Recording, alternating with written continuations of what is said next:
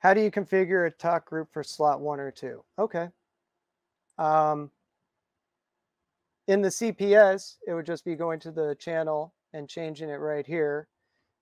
In the radio, when we're on the channel, we can actually come down here and go down to settings, channel settings. Sorry, I'm trying to read this backwards.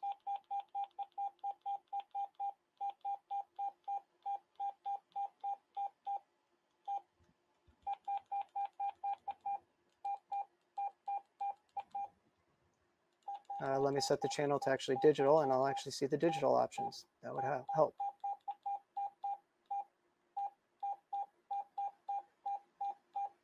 Here, I'll just go to...